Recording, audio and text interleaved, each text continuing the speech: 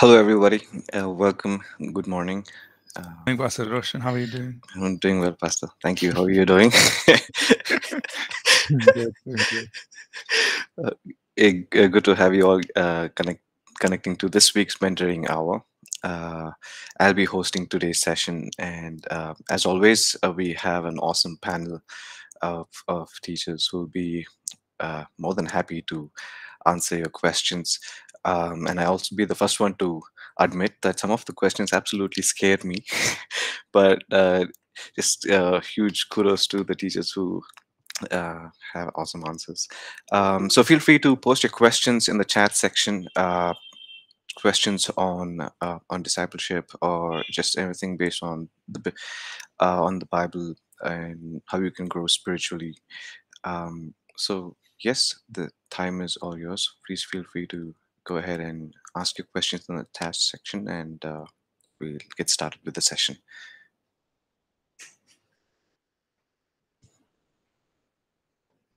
Okay, so we have the first question from John Paul. Okay, excuse me, my son just decided to walk in. Okay, you got it. I'm so sorry.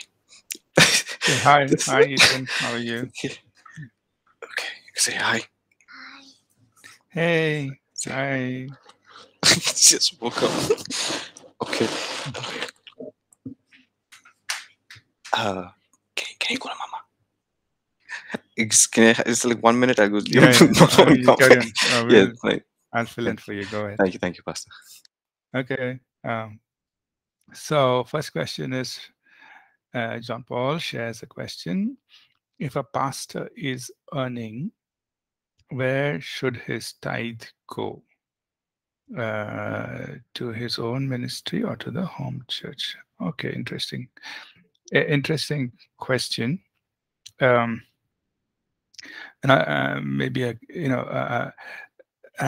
would my one sentence answer would be to he should give it to where the Lord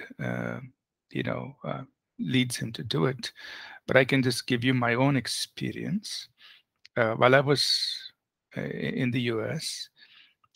So I was in that kind of a situation where I was working, I was earning, and we were actually had a ministry incorporated in the US, and also we were at that time we were supporting about 21 pastors in India, and at the same time I was serving in a local church as a volunteer, like I was just helping the pastor there. So I was in the same dilemma in the sense that where should my tithe go? Because I had a ministry, it was called Frontier Missions Initiative, mainly a missions ministry that was incorporated in the US, and through which we were supporting pastors and doing conferences and all. But also, I was, a regular member in a part of a local church. So now, initially, what happened was I used to use my tithe and give it to uh, put it into Frontier Missions in order to support the pastors in India, because it was a commitment. And initially, those days, basically, it was the tithe that I was getting that I was sending to support the pastors in India. And then there were there were a few others who would give small contributions, and all of that would go to help people in India. So for me, the pressure was, if I don't put my tithe into my frontier missions, I won't be able to keep my commitment in India. I won't be able to support those pastors. So that was my pressure, my dilemma. And then, but at the same time, I used to teach, right? Your tithe goes to your local church. So that was what I was teaching. But then I was becoming convicted that I myself was not practicing that. I used to justify myself by saying, hey, anyway, it's going to, it's going for a good thing. It's going to serve pastors. It's going to help pastors in India. So I used to justify myself. And I went on like that, maybe, yeah, I don't know, I think at least 2 years, I went on like that. But then at some point, I've felt convicted, deeply convicted that, hey, I am telling people that your tithe should go to your local church, wherever you are. But I myself am not doing it. I mean, I know I'm giving it to the house of God in the sense I'm supporting pastors in India. But right now, at that time I was in Chicago. So at that time I said, so look, I'm part of a local church in Chicago, so I should be giving my tithe here. So 1 month, finally, I decided, I said, God, I'm going to trust you. From this month, I'm going to put my tithe, which was a substantial amount. I'm going to put my tithe into my local church, which means that huge amount suddenly goes away from Frontier Missions. It's no longer there. But I still have the commitment to support. I think it was at least 21 pastors, or the numbers were increasing. So I don't know what the numbers were at that time, but I still had to send money to India to support, this many pastors. But I'm trusting you, and so that month when I decided to do that, I gave my tithe to my local church. From now on, I'm going to do this. But God was so faithful that there were other people, just raised up. I don't know how and where. I mean, in the US, who started sending money to Frontier Missions, and we never failed in our commitment to support the pastors in India till we returned back. So, I'm just sharing that personal example that that was a learning for me as well, in just obeying God and saying, okay, I'll give my tithe to my local church wherever I am, and whatever other ministry I have to do, God will, provide for that, and trust Him for that. So my simple answer is, do what God puts in your heart, and but what we do teach and preach is that whichever local church you are, you give your tithe there. I hope that helps, John. Yeah, yes, Pastor. Mm. Thank you. Okay, back to you, Roshan. Thank you. Yeah. Thank you, Pastor. Thank you for stepping in. All right. Do we have any more questions? Please keep sending in your questions.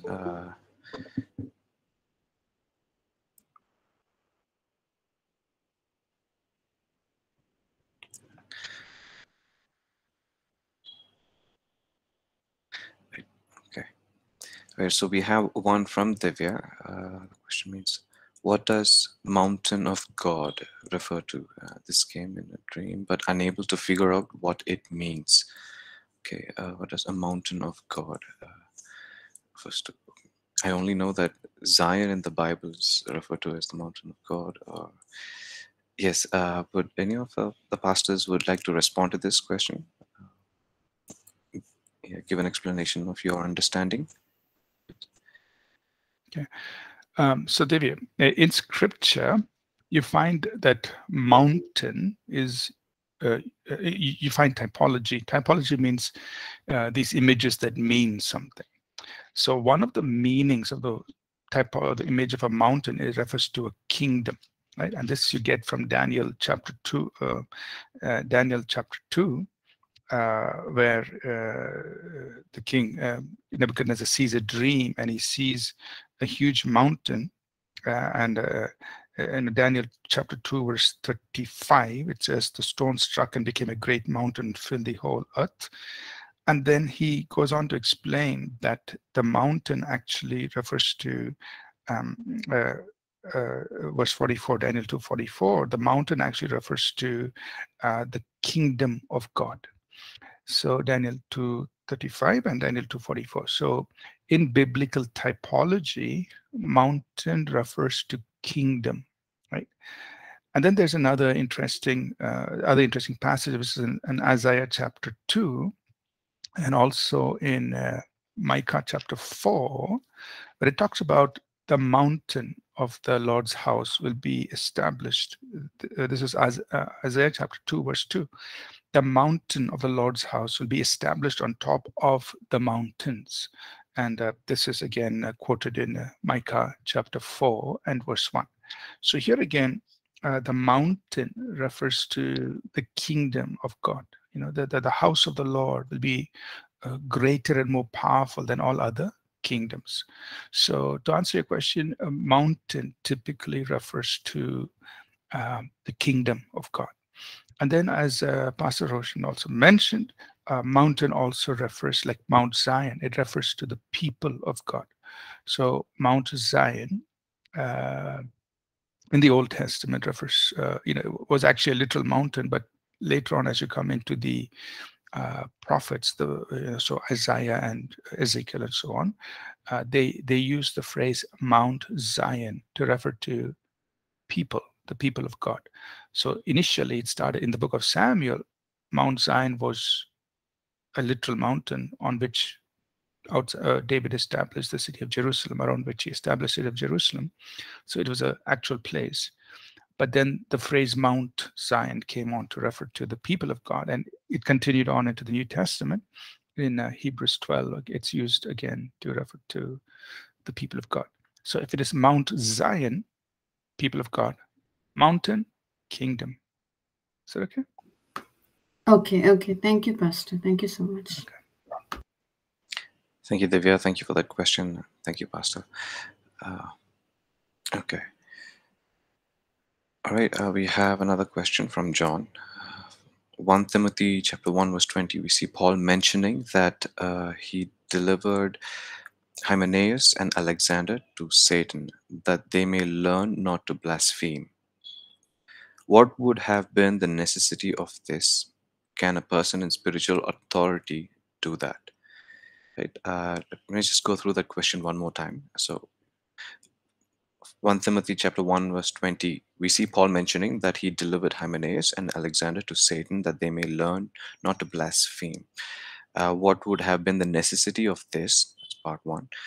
Can a person in spiritual authority do that? Uh, Pastor Nancy, would you like to respond to this question, please? Yes, Pastor Roshan. John, what I understand is that Paul would have definitely done his part to bring correction, okay, and in a loving way to these people that he is mentioning here by name. However, we see a certain progression that is advised in Scripture, as given in Matthew 18, the way one must go and bring correction to someone who has wronged them, and also as spiritual leaders, scriptures tell us that we who are spiritual, that we must bring correction in a gentle way to somebody who has wandered away. I believe that Paul would have done the needful in this case. However, if people were unrelenting, even this is something that he would have written out of his love for them, that now that people are not listening, let them learn on their own. So in that sense is what I believe Paul is writing this, that hopefully they will learn through their experience and their relationship with God. So I think I'll just leave it at that, John. That is as much as I know. Maybe Pastor could share. Yeah, thank you. Just to add to what Nancy shared, we read about a similar thing in a similar instance in 1 Corinthians 1 Corinthians 5, where Paul says, 1 Corinthians 5 and verse 5, he's talking about somebody who's sexually immoral and having an immoral lifestyle. In fact, it's a incestuous lifestyle. And in verse 5, it says, "Deliver such a one to Satan for the destruction of the flesh, that his spirit may be saved in the day of the Lord Jesus." So we see that, that there was we see that happening there. And in this case, we see that it's a lifestyle, it's a continuing lifestyle. And it is not only affecting that person, but it's also affecting the body of believers. Like if you read verse 7, it says, "Purge out the old leaven, that you may be a new lump." And also verse 6, sorry, "Your glorifying is not good. Do you not know that a little leaven leavens the whole lump?" So it's a negative or unrighteous influence on the whole body, and it's a serious thing. The body of Christ is holy, is the temple of the Holy Spirit, and so it's affecting all the other believers as well. So he goes on to explain what that delivering is, also delivering to Satan, like putting out of fellowship of the community of believers. He's put out of fellowship. In other words, like we could say, probably excommunicated from the church, from the body of believers for a season, so that that person might learn and come to a place of repentance and come back. And then we read in Second Corinthians, we see that that has happened. So it's a very extreme case, but that's what it is. So even in First Timothy chapter 1 and verse 20, so these two people, Hymenaeus and Alexander, are continuing to blaspheme. So he's saying that they may learn not to blaspheme, and it's putting out of fellowship of the community of believers and distancing oneself, so that they may learn, come to a place of repentance, and then be restored again. Yeah. Pastor, you want to add something to it? Okay. Yeah, I think both Pastor Nancy and Pastor Ikma covered, the core, the core meaning of these passages. And what I just want to add is that, in some sense, there is a spiritual leaders do have a spiritual oversight over the people entrusted to them, right? So we have this word overseer. So Acts 20 verse 28, and also in Hebrews 13, I think it's verse 15. Let me give you the exact verse. Hebrews 13.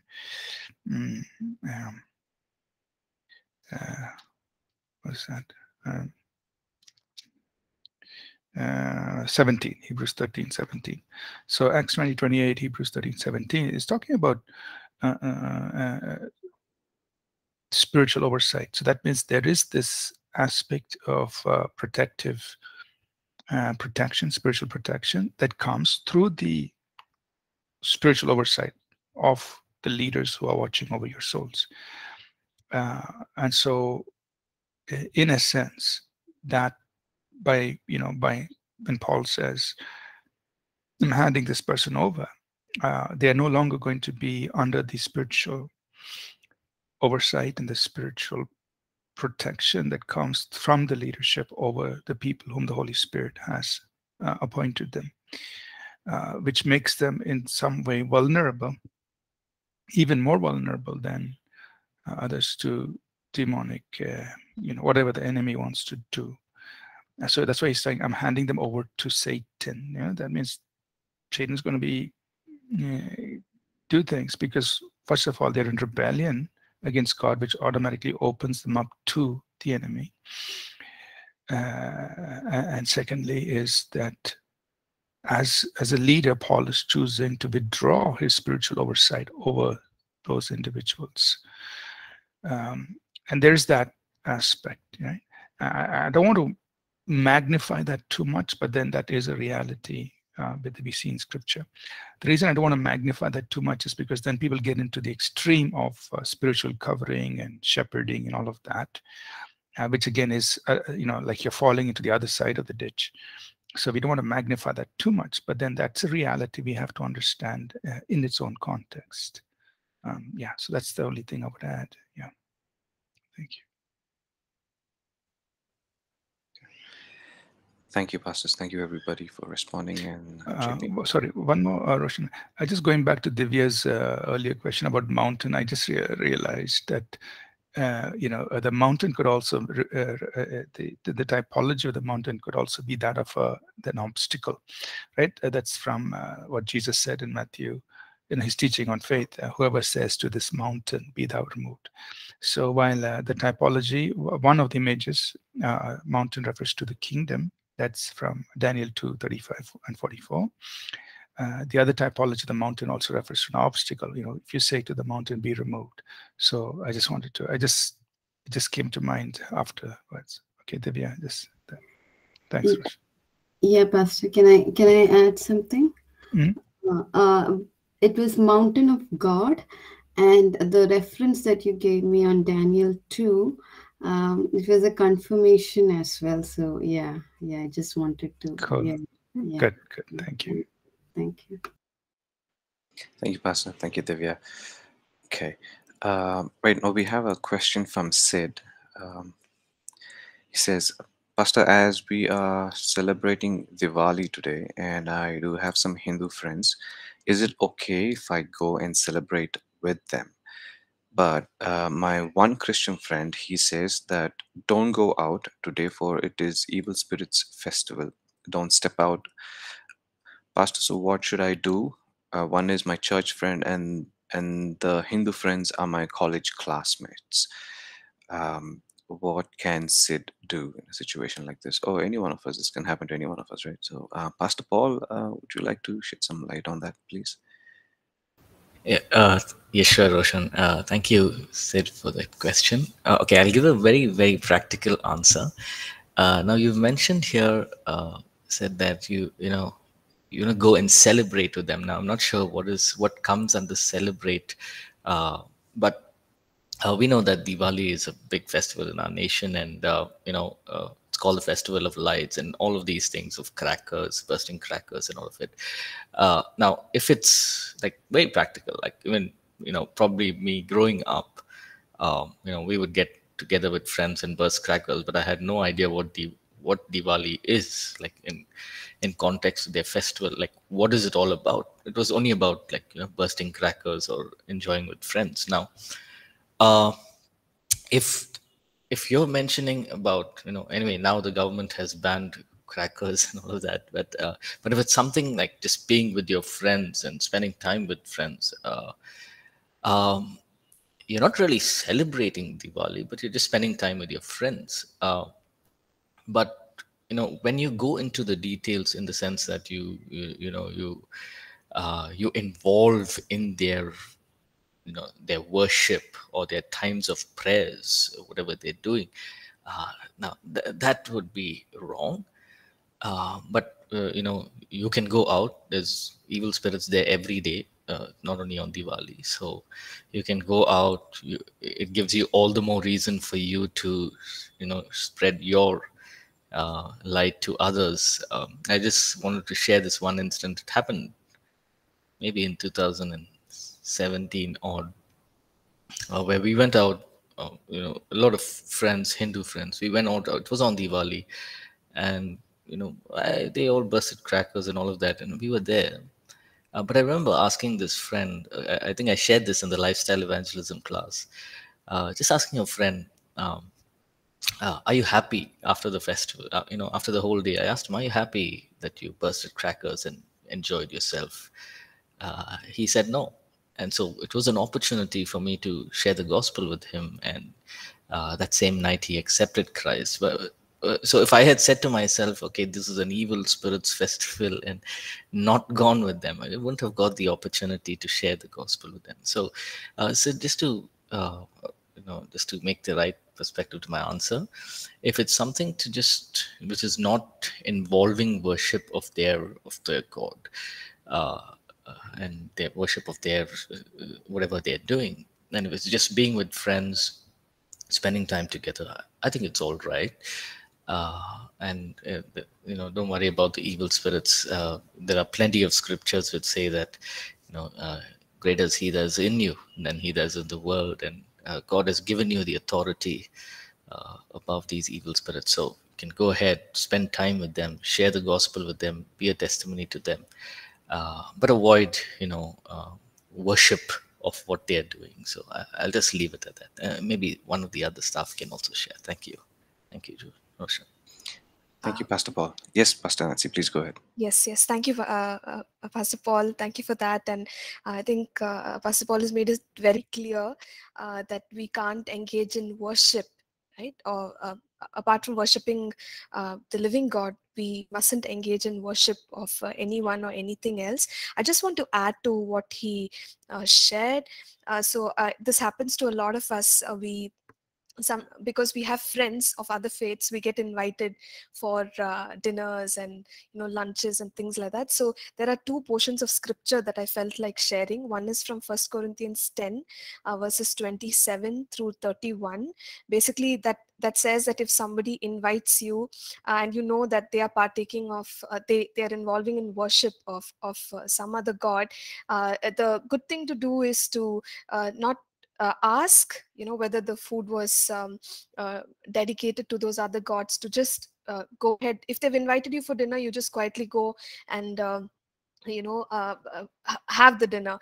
But if you do come to know that the food was dedicated to some other god, for their conscience sake, Paul writes and says that it's better that you don't take it, because then you stand out as a witness and as a testimony to the worship of the living God. So that is something I wanted to say. And also I know Romans 14:23, it says that whatever is not of faith is sin.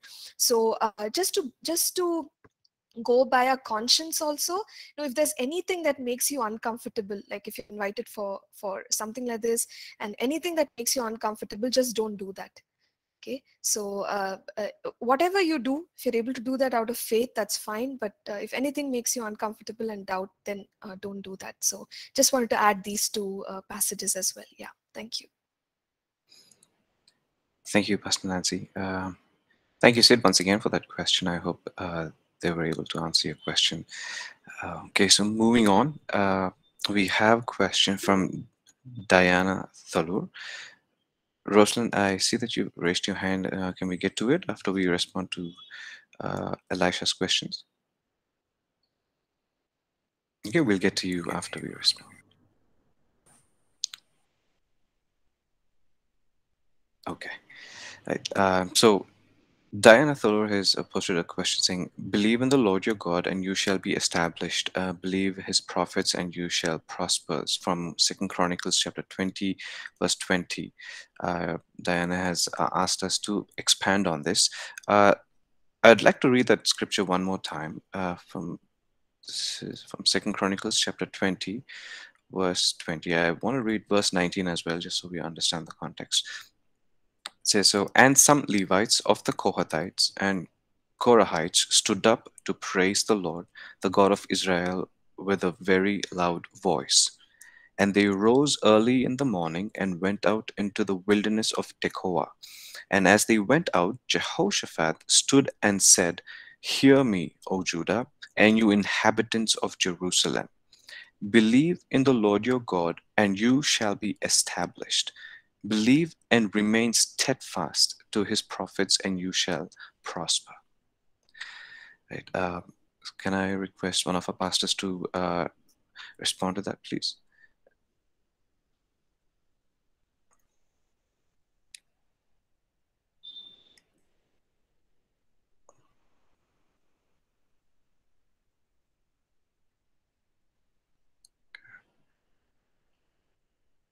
Right. Pastor Ashish, would you like to just give your thoughts on that, please? Yeah. So it's just 2 Chronicles 20:20. Jana is just encouraging us to believe the prophetic word that God releases through by His Spirit through human vessels. Of course, we have to look at things from the New Testament, but this, 2 Chronicles 20:20 is an Old Testament scripture.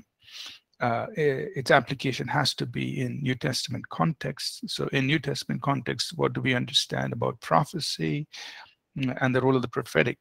So we know that there's the gift of prophecy, which can all flow through every believer.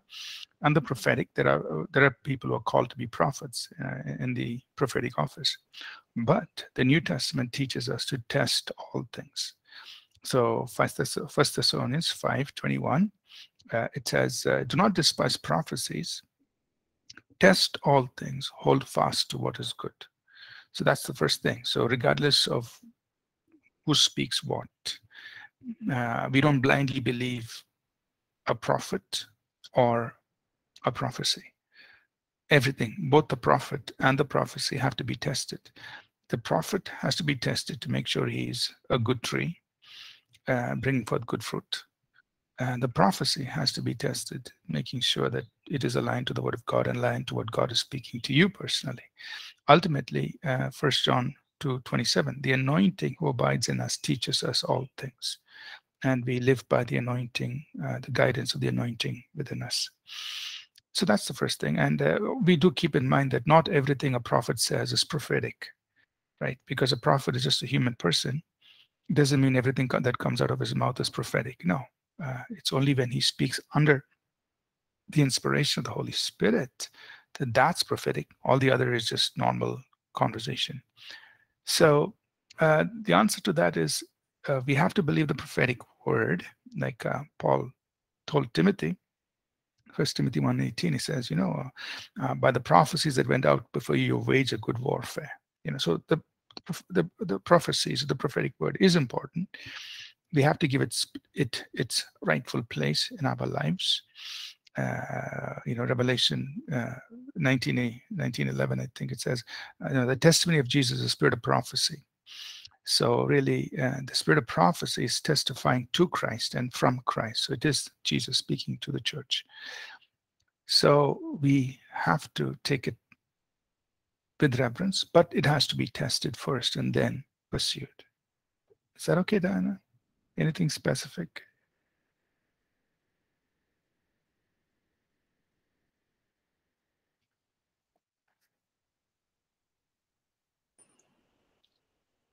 Okay. Yeah. Dana, I hope you're there. Right. Okay. I hope we were able to answer that question for you. Thank you for that question. Moving on to Elisha's question, we have, so he's asking us, is it right for a Christian to engage in the USA Diversity Visa Lottery and any other game of chance? Okay. That's the first time I'm hearing that. Elisha, thank you for the question. Is it a lottery kind of thing? Is that what it is?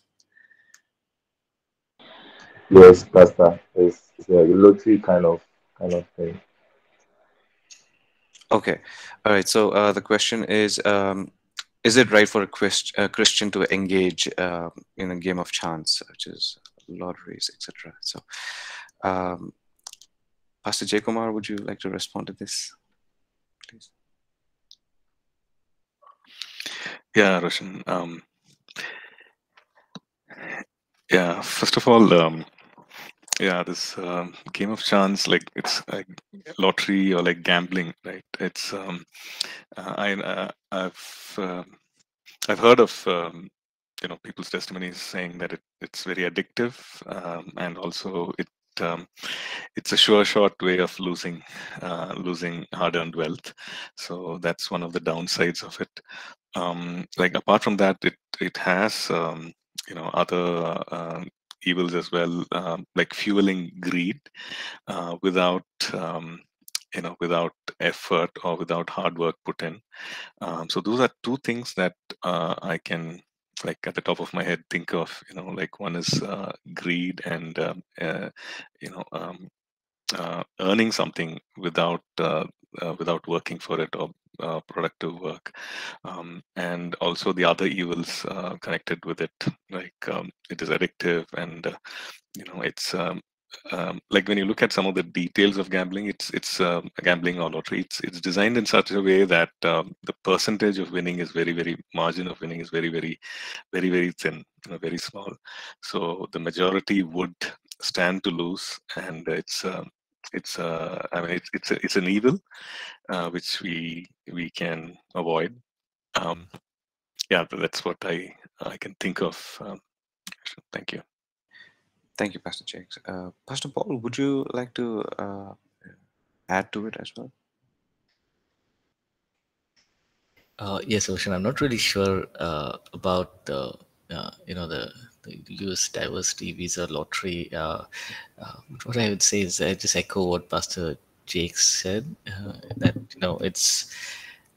it is a very addictive thing to play, to maybe there are times when I think nowadays you go to the supermarket and you purchase some things, and they give you this card. You just fill it up, you put it in the box, and then there's this whole lottery system where they pick it up and the winner gets a gift. Now that Raffle. is, Yeah. yeah, something like that.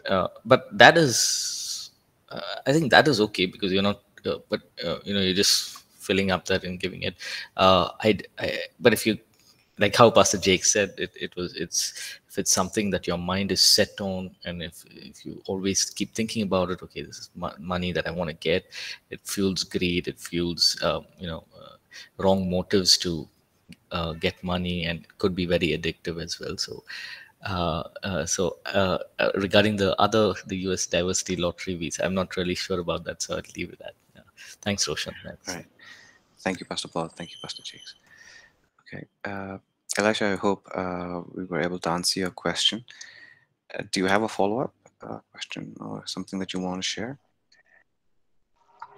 No, Pastor. I think I'm okay. I'm okay with the response. Thank you very much. Awesome. Thank you. Right. Thank you, Diana. No problem. Right.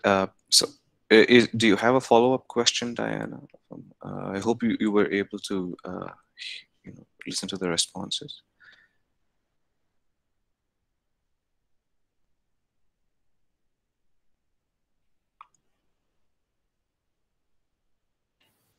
Yeah, just to respond to that. Yeah, Diana. So for somebody to say that prosperity came from the prophet, that definitely is not true. It definitely goes against the word of God, and we can just disregard that. We know that all blessings come from God, and not because of the prophet. Yeah. Awesome. Thank you, Pastor. Awesome. Okay. Any more questions? Keep the questions coming. But until then, I'd like to just ask a question to to the panel. So, as Christian leaders, right, and being surrounded by being raised in a Christian family, being surrounded by Christian leaders and whatnot. Um, from my own personal journey, I've seen one of the key things which kind of has affected the leaders, so to speak, over the years was something called the entitlement. And I learned about that word. I mean, much later. At that point in time, I didn't even know, that it was entitlement. But so for us as Christian leaders and young leaders, most of us, will be stepping into a role of leadership somewhere. How dangerous it can be, that spirit of entitlement. And how can we avoid that? And what is some of the characteristics that we can just lean on to keep that at bay? Anybody?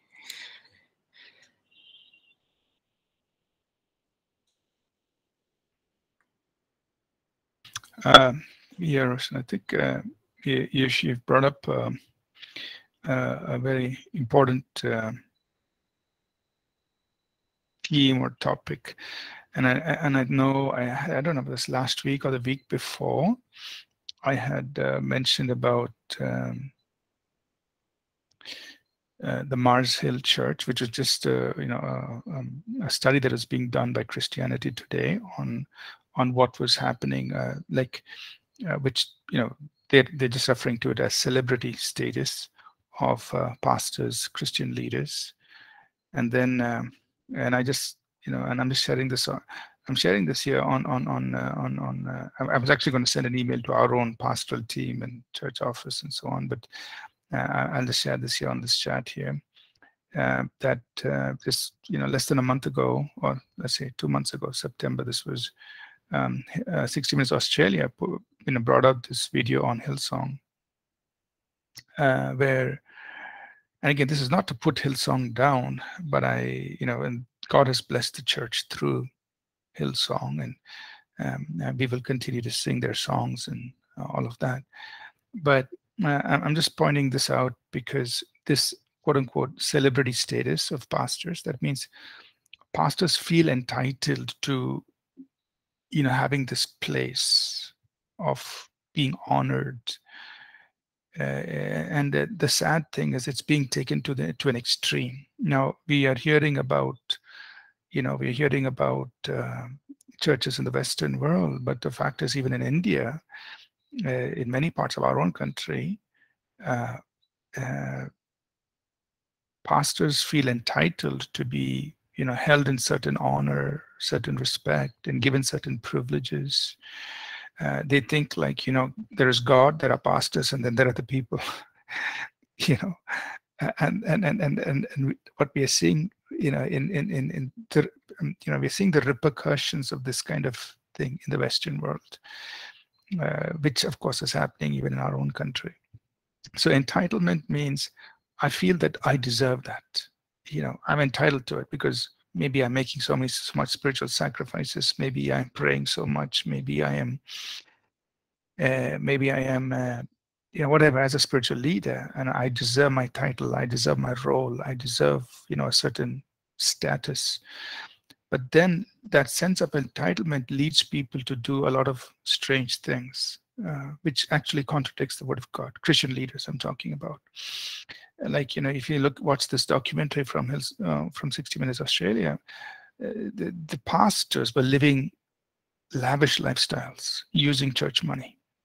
They felt entitled to it, just celebrity. They were living like celebrities, using church money.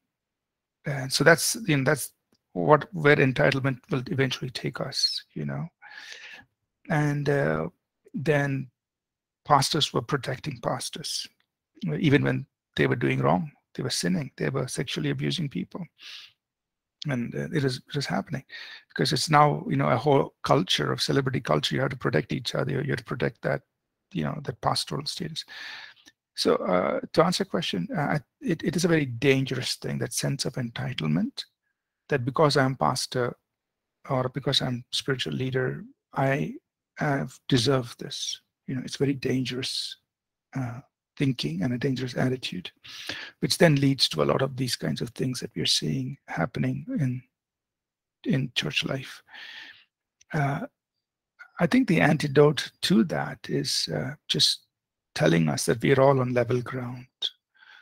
That means every believer, whether you're a pastor or a prophet or an apostle, or you're a new believer, we all stand on level ground before God. We're all saved by grace through faith. We all read the same Bible.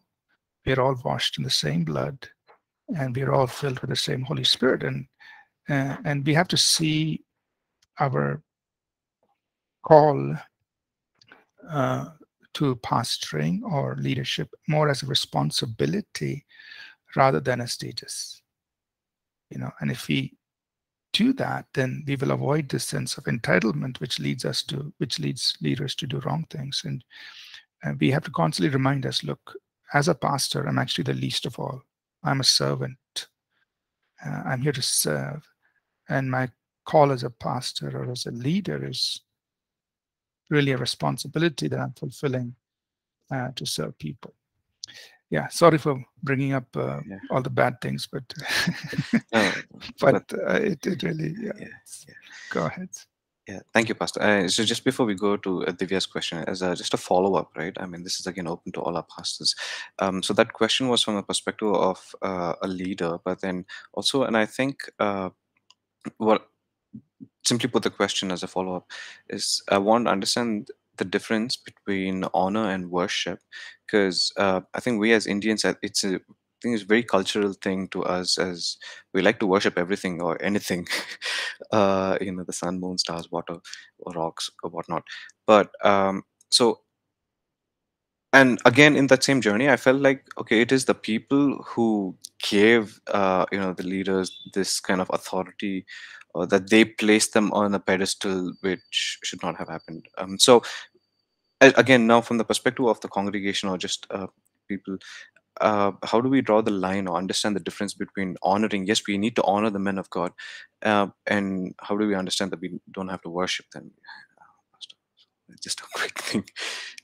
Yeah, it's a good question. I think honor should be held similarly. Like I honor the pastor the way I honor my parents. You know, same thing. The Bible tells me to honor my parents. The same honor, the same kind of honor I give to the pastor. So I don't put parents on a pedestal and, make them next to God. No, I honor them because of what they've done in my life and because of, their advance in wisdom, their age and so on. So I honor. Similarly, I honor the pastor, but I don't make my honor cause me to just give that person free access into my life. I honor, I respect, but that doesn't mean we worship. That doesn't mean we let that person dominate our lives, control our lives, dictate our lives. Those are things we don't do. So, so I think that word honor should be, held within its context when we relate, whether it's parents, whether it's pastors, whether it's government leaders. We honor. The Bible tells us to honor everyone. In fact, the Bible tells us to honor the brotherhood. First Peter 2. That means we honor each other. So the same thing applies not only to parents, government, pastors, but to one another. We honor. Yeah. Thank you, Pastor. Uh, right, okay, so we'll quickly get to Divya's question. So Divya has asked us a question from Matthew chapter 16, verse 18 and 19. It says, "And I tell you that you are Peter, and on this rock I will build my church, and the gates of Hades will not overcome it. I will give you the keys of the kingdom of heaven. Whatever you bind on earth will be bound in heaven, and whatever you loose on earth will be loosed in heaven." Um, right, can I request any one of our pastors to just expand on this verse, please?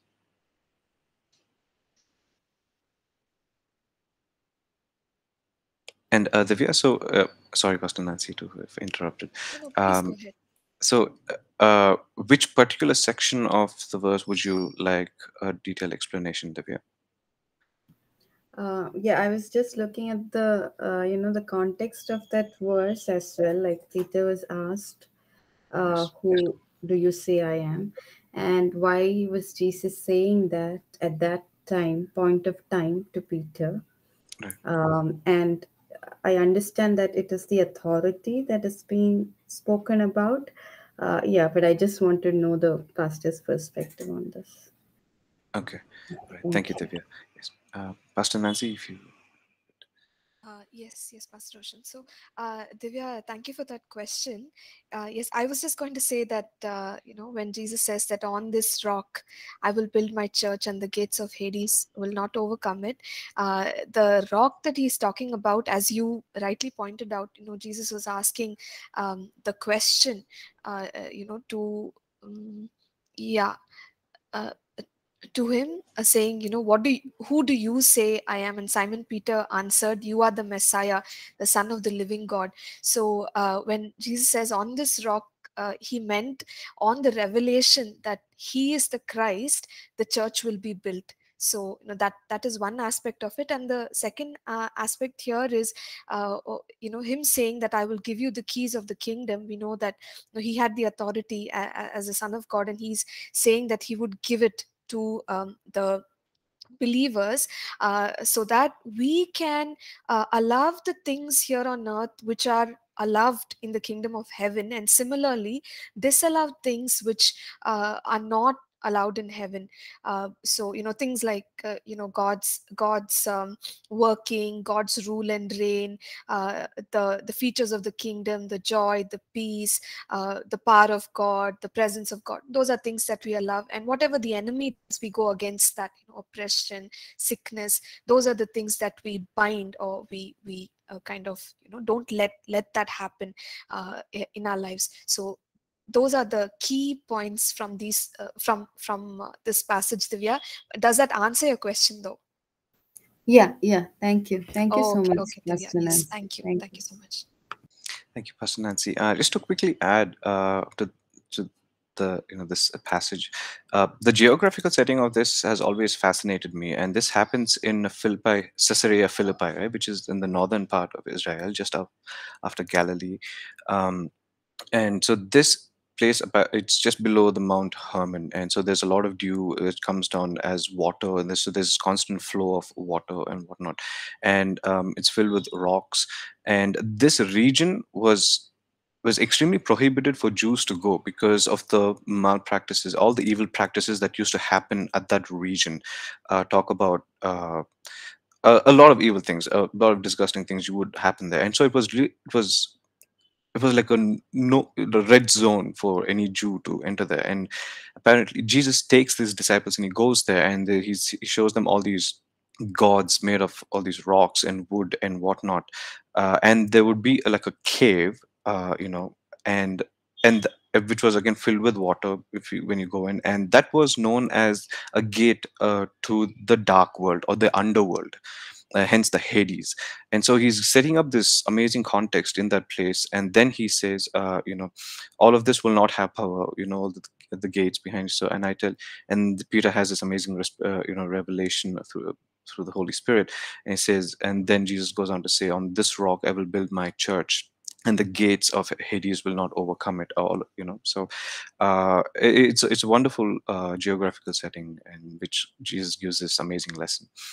But yeah, I hope that kind of helps. Thank you, thank you. Pastor Roshan, for adding that. Welcome, Divya. Abraham, we are out of time now. We will ask this, get to your question in the following week. Okay. I want to thank everybody for joining in for today's mentoring hour. I hope it was a good time of learning and equipping. God bless you all. We'll see you again next week. Okay. Take your break and have a good one. Bye bye.